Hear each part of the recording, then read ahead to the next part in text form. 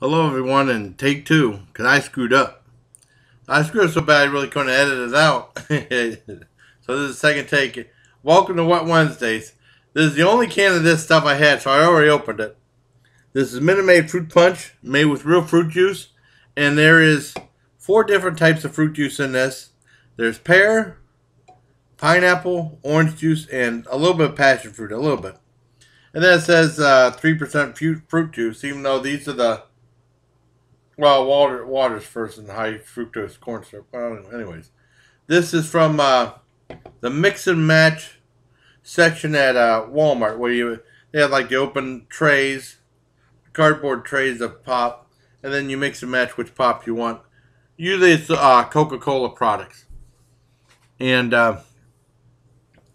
usually I get diet, and sometimes you gotta kind of look for it. Sometimes people go for the diet real quick anymore. But I got this Minute Maid Fruit Punch, like I showed you. I never had it. I never knew they made a fruit punch, so let's give it a shot and try it out.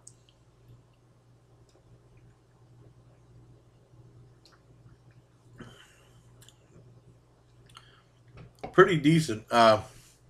You get a strong taste of orange. Sometimes orange overpowers it, but that I like orange, so that's fine. I mean, you do get a good sense of fruit punch. It is pretty decent. It goes down real smooth.